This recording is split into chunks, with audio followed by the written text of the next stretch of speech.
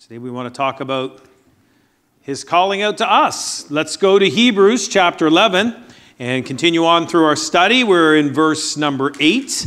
And by faith, Abraham. Let's look at Abraham today. Hebrews 11:8, by faith, Abraham, when he was called, obeyed by going out to a place which he was to receive for an inheritance. He went out not knowing where he was going. By faith, he lived as an alien in the land of promise, as in a foreign land, dwelling in tents with Isaac and Jacob, fellow heirs of the same promise. For he was looking for a city which has foundations, whose architect and builder is God. So I thought this passage is very apropos. I can relate to Abraham. I often, likewise, do not know exactly where I'm going. Lord, I give you my life. I want to follow you. Okay, so where exactly now is that taking me? And, didn't get the big, thou shalt become a pastor. Never heard an official call like that. But here I am, pastor, and leading a church. And where are we going, Pastor Rob? What's the plan? We're not sure. So, I got some ideas. Not saying that it's a vision from God. He gave me a dream. So that's why I thought, it's time for a survey. That's what the survey's all about. Like I said, I have some ideas, but maybe so do you. And it would be helpful to have your input. When Eliana and I go on vacation, we lay out the dates, and then we book locations, and then we find places to stay. And I do a lot of research on what to eat. Big shock, eh? And then, look at the places and what the menus are. And then we'll write this all out. And then the boys, if they're coming with us, we'll sit down and say, okay, guys, here's the plan. What are your thoughts? Because, it's not just our vacation, it's theirs too. And we want them to have a good time. So we'd like to hear their ideas. After all, there's always lots of options. So that's what this survey is all about. The leadership knows the big idea. We know what our calling is and where we're going, but we would like to also get your input. There are a lot of options of things we can be doing. So please, take some time and fill that out. Okay, so let's look at our next example of living by faith. It's what Hebrews chapter 11 is all about. And it's Abraham. Let's go to Genesis chapter 12. Now, like when we did Enoch and Abel, there's just one or two verses. With Abraham, there is so much in Genesis. We can't read all of it, but I think chapter 12 is a good place to start. So Genesis 12, verse 1. The Lord said to Abram, go forth from your country and from your relatives and from your father's house to a land I will show you. I will make you a great nation. I will bless you. I will make your name great. So you shall be a blessing. I will bless those that bless you. I will curse those that curse you. And in you, all the families of the earth will be blessed. And we call that the Abrahamic covenant. That's right. 3 people knew that. So Abram went forth as the Lord had spoken to him. Lot went with him. Abram was 75 years old when he departed from Haran. Abram took Sarah his wife and Lot his nephew and all the possessions which they had accumulated and the persons which they had acquired from Haran. And they set out for the land of Canaan. Thus they came to the land of Canaan. Abram passed through the land as far as the site of Shechem to the oak of Moreh. Now the Canaanite was in the land. The Lord appeared to Abram and said, to your descendants I give this land. So he built an altar there to the Lord who had appeared to him. He proceeded from there to the mountain of east of Bethel, pitched his tent with Bethel on the west and Ai on the east, and built an altar to the Lord and called upon the name of the Lord. Abram journeyed on, continuing forward to the Negeb. So the big idea here is Abraham is called by God. Quite literally, God speaks to him and tells him, leave this place and go to a place I'm going to show you. And Abraham did exactly as he was instructed. Now, in the Bible, we see that is not always the case. Think of any examples. Jonah, he ran from God. Moses, burning bush, he's making excuses. Gideon, he negotiated for some signs. Sorry, Gideons. No slight on you, but, Gideon's out there. I need some signs. Peter, he debated with Jesus, and then later on, he gets this vision from God, and he debates with God himself. But Abraham doesn't ask any questions. He gets the call and then does what he's told. Doesn't really know this God. Doesn't have all the details. Matter of fact, it says he doesn't even know where he's going. It's kind of nerve-wracking, don't you think? You know, when you live in a small community like St. Mary's, it doesn't take you that long to learn where everything is. Because, you know, you get familiar with the area and there's not really a lot here. There's 3 roads basically into this county. One road running right up the middle of the county and water all around us. And if you're out by the water, just turn around and go the other way and eventually you'll run into 235 and that'll take you right by Faith Bible Church. See, that's how you got here, right? It's great being on 235. Everybody can find you. And since there's no big metropolis, then we can talk about things where they're located based on the proximity to things that everyone knows, right? Down by the base. Out behind the Walmart. We say the because there's only one, right? If I said, well, we were over in Solomon's, nobody would say, well, I wonder whereabouts in Solomon's. I wonder where we could find you in Solomon's. Chances are we're on the boardwalk, right? Only thing that's really confusing would be if someone told you to meet them at the Dollar General. Because nobody even knows how many of those there are. They just mysteriously just keep materializing all over the place, and they're just on every corner. I don't know what. I don't even know who shops at them. They're just there. In a small community, you know where everything is. But then if you had to, I got to go to the hospital in Johns Hopkins in Baltimore. Oh, I got to drive up to the city. I don't really know my way around. And what if some squeegee kids try to clean my windshield? I got to pay for parking. Such a hassle. That's not my community. Why do I have to go up there? I used to get real cranky when Ileana would want me to take her to New York City. Oh, it's so complicated. All these one-way streets. And one time somebody stole all my stuff. And there's tolls and there's parking so expensive. And I don't know my way around. And I just never wanted to deal with that. And she'd be navigating with, with a map, old paper map. And she wouldn't really know where she's going. And then we'd be nervous and I'd miss it. Actually, we'd be fussing at each other. And it was just a burden. But then, along comes the old smartphone with the Google Maps, and that's a lot less stressful. I don't know where I'm going, but my smartphone's smarter than me. It knows where it's going, and, it makes the trips so much easier. We don't fight anymore. It's amazing. But back in the day, we would go on a trip with an address and some directions scribbled on a piece of paper, right? Turn here, turn there. Used to do that. You can't miss it. Oh, I hated that. You can't miss it. Miss it every time. You drive someplace, miss an exit, you drive for hours. Well, wrong way. In Canada, it's just like all trees, eh? You're just driving, trees all look the same. You wouldn't know where you were. One time, Ileana, the kids were little, and she thought she'd take a shortcut home, and it took an extra hour to get home. The next time we said shortcut, little Robbie's like, no, please, no more shortcuts. I think we've all had those experiences at one time or another. The wild thing about Abraham and his journey is this wasn't like I'm driving to New York City, I got turned around, lost for a few hours. Abraham how's he getting there? He's walking. He's literally walking away from his family and he's never going back. He's going to walk someplace for the rest of his life. Doesn't know where it is, doesn't have a map. No clue what's this going to be like when he gets there. Do they speak his language? Will they be hostile? No job lined up, and he doesn't own any house, no property. He's just going to walk away from everything he knows to someplace he doesn't. Because a God he's never seen spoke to him and told him to do it, and he does it. And God is impressed with his obedience. That's a step of faith. That's not normal. Most people want details before they agree to move, don't they?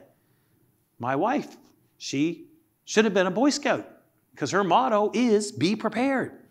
And she's always ready for everything. And it took me some time to get used to her. First got married, I'd say, we're going to go someplace. We're going to leave at 3. 2:59 in 30 seconds. I stand up. I grab my keys. I grab my wallet. I say, let's go. And I expected to go. But it didn't work that way, because there's bags to pack and there's scenarios to prepare for. You might need medical supplies, snacks, different types of footwear, maybe some coats. On the way, we got to stop here. We got to return this, and there's things to mail. And there's a whole lot of stuff that has to be organized and packed. And then once you have a baby, Garrett, oh my gosh, you got to put in diaper bags and car seats and changes of clothes and strollers. It takes 20 minutes just to get out the door. But I can't tell you how many times we have been in a situation where we've needed something and then Ileana's got it because she's planned for that. Oh, somebody needs a Band-Aid. I got that. Oh, my allergies are acting up. Here, I got a pill for that. Oh, I lost a button. Here, I got a sewing kit. It's just like Mary Poppins. That bag just keeps pulling stuff out of it. At first, I would be frustrated because I'm like always in a rush to get anywhere. As I said, we're leaving at 3. It's 3:02. Let's go. But time and again, we would need something and she'd have it. And she'd say, see? That's why it takes me longer to get out the door. I got to think about all this stuff. You don't plan for anything. You just walk out the door and then you ask me for everything. I have to think for everybody. And she's right. That's exactly what it's like. But Proverbs tells us, the plans of the diligent lead surely to abundance. That's my wife's. That's her new theme verse right there. But everyone who is hasty comes only to poverty. And then the Proverbs 19 says, it is not good for a person to be without knowledge. And he who hurries, his footsteps errs. And another way of saying that is haste makes waste, right? We've heard that one before. So yes, planning and being detail-oriented is very good. But no matter how much you plan or how hard you study, you can never think of every detail and be ready for every scenario. You can never have all the answers, especially when it comes to God. Why will you never have all the answers? Because God is limitless. And God knows all, sees all. He's like a chess genius who knows all the moves, and he's looking at every move all at once. And our brains could just never contain that much data. And the wisest person in the world, Solomon, he even said that. He said, I try to understand all that happens on the earth. I saw how busy people are, working day and night, hardly ever sleeping. I also saw all that God has done. Nobody can understand what God does on the earth. No matter how hard people try to understand it, they cannot. Even if wise people say they understand, they cannot. No one can really understand it. We cannot fathom all that God is doing or what he's not doing. Sometimes we want to move and God's saying, wait. We're in a rush and God says, no. Our Northwest Haiti team, no, you're not going to Haiti this year. It was disappointing. And that, you got to trust that door was shut for a reason. So God told Abraham, go, and Hebrews says he went not knowing where he was going. Who finds that unsettling? Anybody find that? Yeah, some of you find that very unsettling, right? I can't do that, God. I can't go unless I know where we're going. Why? Why do you need to know? I mean, you already had the big idea. He said, I'm giving you a land. You're going to a land. It's going to be an inheritance. There, that's all you need to know. And let's get going. What else do you need? Well, honestly, nothing. But he wants to know, right? What else do we want to know? There's plenty that we want to know. We already know everything we need by faith. We have to step out. If you knew everything, would it be faith? No, because faith is the knowledge of things hoped for, the evidence of things not seen, right? Faith is illustrated when we trust and we obey despite not knowing everything. God has called you. Did you know that? The question is, this morning, will you take a step and answer the call? 1 Peter chapter 2, Peter tells us, you are a chosen generation, a royal priesthood, a holy nation, his own special people, that you might proclaim the praises of him who has what? Called you out of darkness to marvelous light. That's the call. Out of the darkness into the marvelous light. Abraham got called specifically out of the Ur of Chaldees. Do you know where that is? Throw it up on a slide here. It's over here in around the Euphrates and the Tigris River. Babylon. That's where that is. The Tower of Babel, the very beginning, the beginning where all the religions started. All the false religions began. Babylon, who in Revelations is literally called the mother of all harlots, the author of all false religions. That's a very good reason why God wanted Abraham to move out of that place. The religious practices, the culture, the influences were powerful and they're very destructive. And we too, we are called out of the world, out of the darkness, out of the slavery to sin, but you got to answer the call. That's kind of what Tom was talking about when he said people want to be pure, but not yet. You know, you're getting the call, but you got to make that decision and choice and start moving out of the wickedness and away from the influences of people who want us to stay in these activities. The author in chapter 12 of Hebrews is going to say, lay aside every weight and sin that besets us and run this race that is set before us. And that is so often the reason why people won't answer the call, because it means leaving places we love, things we know, people we love. You know, he's supposed to leave his family. It says here in Genesis, his father, his mother, and all of his family. And that's often the hardest thing to do. Some of our parents, some of our loved ones, our friends, they don't want us to go. They don't want us to leave this. My dad, he built a house when he was 23 years old. My grandfather had given him a piece of land. It was his land, my grandfather's land. He said, here, you can have this piece and you can build your house. He borrowed I think it was like $7,000 to $9,000. And him and his brother did all the work and built this 3-bedroom, 1-bath bungalow, perfect for a wife and 2 kids, right next door to his parents. It was a smart move, because that house today, look it up on Zillow, it'd be like $200,000 to $300,000. $9,000 is all he spent. But a funny thing happened. My mom went to church, heard about the gospel, call of Jesus. She got saved. And then these pushy evangelicals came over to the house and some guys from the church, and they talked to my dad, and they led him to the Lord. And he was changed. The drinking, the smoking, the partying, he quit it all. Within 6 months of getting saved, he decided, I'm going to Bible school to learn the Bible. And he put a for sale sign on the house. Now, this is my earliest memory of all. I was probably 3 years old, and I remember this kerfuffle out in the yard.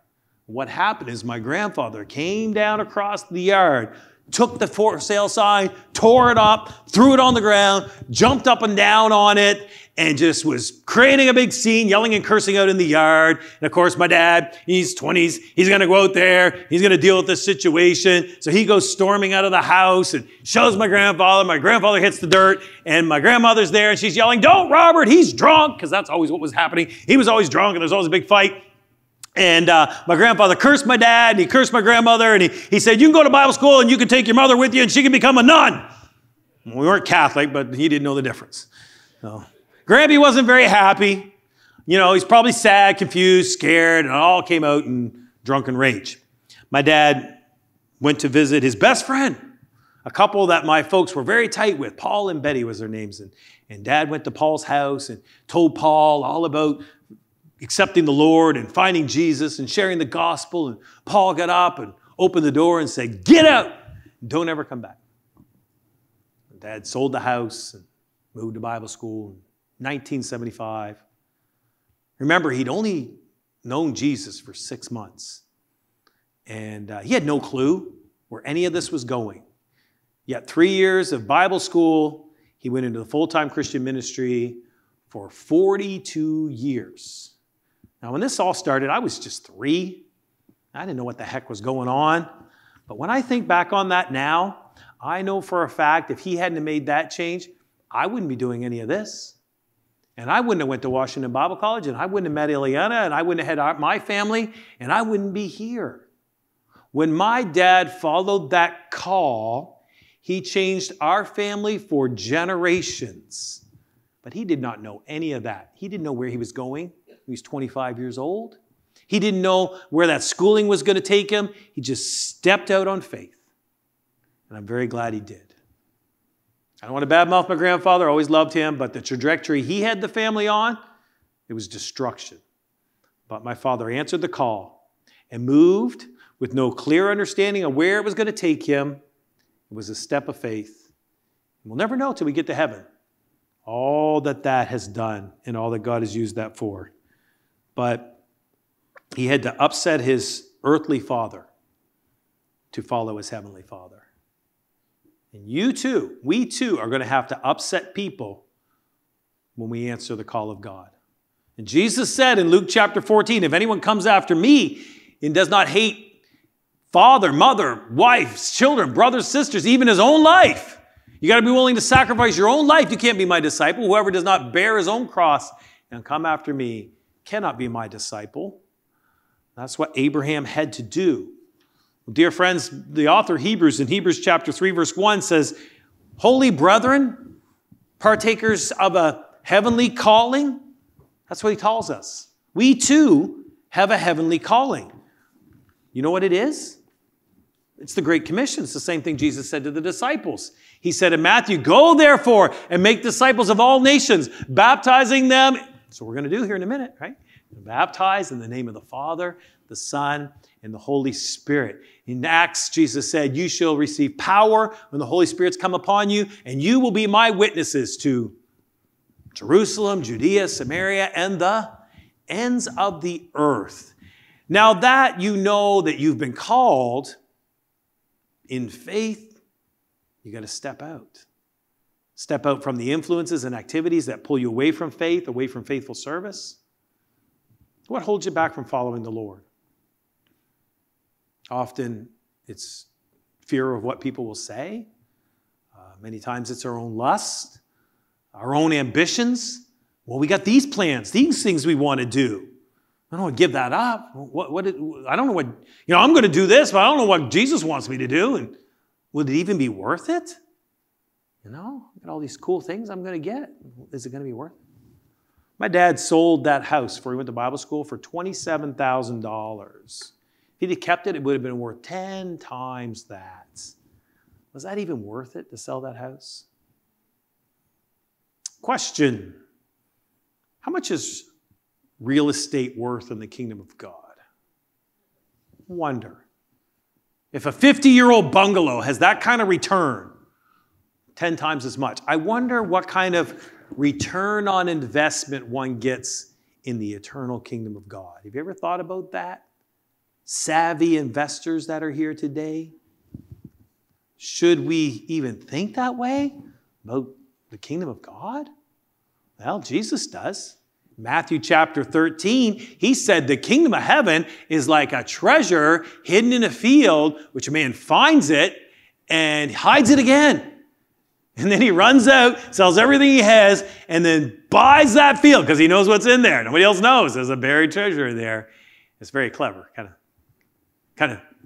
of sketchy, but still really smart, right? And then he says, the kingdom of heaven is like a merchant seeking fine pearls, and upon finding one pearl of great value, he sells all to buy that one pearl. And that's what Jesus is saying. The kingdom of heaven is worth everything we have. It's worth it all. Give it all up. You won't be disappointed. And he says in Matthew chapter 19, everyone who's left houses or brothers or sisters or father or mother, children and lands for my name's sake will receive 100-fold and will inherit eternal life.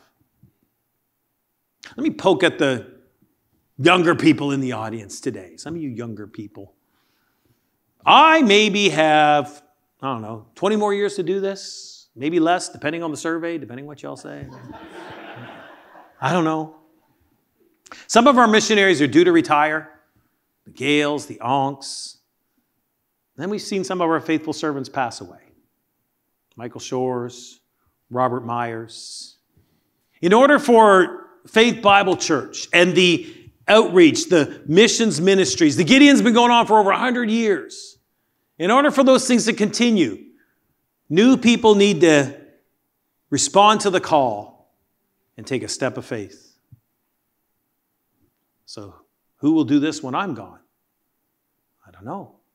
That someone needs to be studying and preparing. It needs to start now in order to be ready to step up to do it when the time comes. We only get so long to do this, and then the time is gone. Well, you know what the pearl of great price is. We know what the treasure buried in the field is. It tells us that Abraham, what is verse number 10? Abraham was looking for a city which has foundations, whose architect and builder is God. Abraham, we have these promised blessings before us. We got to step out in faith and answer the call of God in order to receive this inheritance that is offered to us. Matthew 19, again, 29.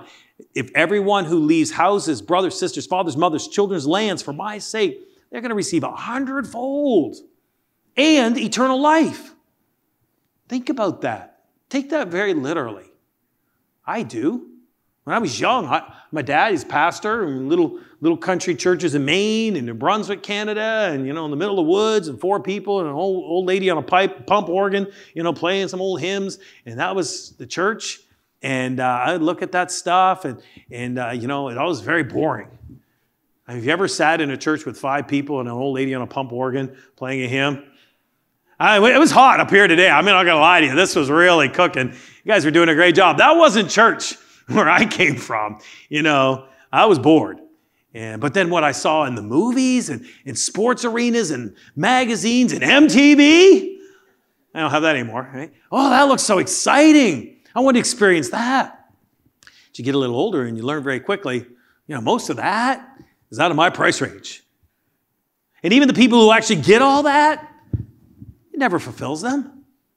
You see it time and time again. People destroy their lives. They watch their fame and their fortune slip through their fingers. Even if they live a long life and have all these goods for a long life, it's never long enough. Life's a vapor. It's just this year, I was shaking my head. Poor thing. Madonna, right? In the 80s. Oh, man, she was young and hot and everybody adored her. And now in 2023, everybody's making fun of her facelift and thinks she's cringy, right? That's the way it is. It's vanity out there. What the world offers you will never satisfy. But a step of faith, serving the Lord, building His kingdom. Man, I'm going to tell you, I was so wrong when I was young. Big shock, being young and being wrong. This has been an amazing time. It has not been boring. It's been exciting to see God at work. When I was young, the things that I loved to do, those things have all come back to me when I stepped out to serve the Lord. I love sports, right? I wanted to be into sports. Man, I stepped out to serve the Lord. I went to Bible college. I played college ball. I coached teams. I built programs. And I've competed in championships. I did way more sports than I ever did outside of serving the Lord. Love music, all that. I tell you what, watching my sons grow up here and go to King's Christian Academy and serve the Lord. And our music ministry here, man, it is better than anything else going on in this county. Right? And they're always in here. It is an awesome thing. It inspires me. And the world's always promoting fame. Well, fame is such a pitfall. I'm so glad I don't have to deal with any of that. However, I do have this community, brothers and sisters in Christ who, appreciate me and know me and try to help me. And I get to stand up every week and do this. And I'm going to be honest with you. When I was young, I thought this would be just scary. I look at my dad and I was terrified. Like, man, you get up there and preach. And I couldn't do that. I wouldn't even know what to say for 5 minutes. It just looked stupid standing up there. But, I'll be honest with you. I love doing this. This is just, I know I sound weird. I embarrass my family and myself rolling around on the stage, acting up my little stories. But I'm just in awe. People show up. And it's not me. It's the Holy Spirit at work, Just honored to be used by Him. Seeing the world. I have traveled to several countries serving the Lord. Just going on missions trips. And Lord willing, we got another one planned for the end of the year. Eliana and I have been invited to speak at a missions conference in Spain. Where our missionaries, the Bethels, they are overseeing the entire mission board in Spain. And they got all these missionary families, and they're going to bring them all in for this conference. And they want me and Eliana to go over there. And we're going to deal with helping them with church leadership development. We're going to help them with philosophy of ministry. Eliana's counseling side is going to do marriage and parenting workshops. We just did a parenting workshop Saturday. Basically, all the stuff that we do here, we're just going to cram it all into 1 week and do it over there. But serving the Lord, it has taken me all over the world. And then Hollywood, what do they always show you about, romance, Ooh. I met my wife in Bible college, and we've been married for almost 30 years, and we still flirt with each other. And the romance is still going strong. You get all that when you trust the Lord. He gives you all the desires of your heart. That verse, very literally, you will receive 100-fold. And what else? Eternal life. I feel like I've already got 100-fold, and I still got a heavenly investment, for me, for all of eternity. And that's what God is offering you. Abraham followed that call, looking for that city whose architect and builder's God. That foundation. Who's the chief cornerstone of the foundation of our faith? Jesus Christ. We speak Jesus. Amen? His word is the foundation. We build our life upon the rock. Jesus says the man that builds his life upon the rock can weather all the storms. Your house, your life will stand when the chaos comes. That's what we want to build here, Faith Bible Church. This is our vision, to spiritually impact everyone in our community until everyone understands the good news. We want everyone to have their life built on this firm foundation. The author of Hebrews is telling us in chapter 11 how to gain God's approval. He's giving us all these examples of faith. And one of them is Abraham, who answered the call and invested in the kingdom and was part of what God was building. And that's where I believe we are to go, Faith Bible Church. I hope and I pray that includes everyone here. But I know not everyone came in here today committed to following God. But it is my prayer that the Holy Spirit will inspire you with Abraham's life and Abraham's testimony, and you will hear the call of God, and you will commit yourself to following God. Trust me, it is worth it. You're not a fool who steps out to follow the Lord. Lord, help each and every one as we step out by faith to serve you, to answer that call, to give you everything you ask for, to go wherever you lead. Lord, we just thank you for young Emily as she steps out here today. She's taking a step of faith. She's answering that call. We pray that you would touch each and every heart. Each and every person would take that next step of faith that is before them and do great things for you as we look back over our lives and realize, wow, God, you've done all these things. But it starts with that first beginning step of saying, all right, God, I'm going to trust you. I'm going to do this thing that you've told me to do. I'm going to change this part of my life that needs to change. I'm going to do it now, not wait. Lord, we just pray that you'll help people. Someone here today take that step of faith and believe in you for great things. And we pray all this in Jesus' name.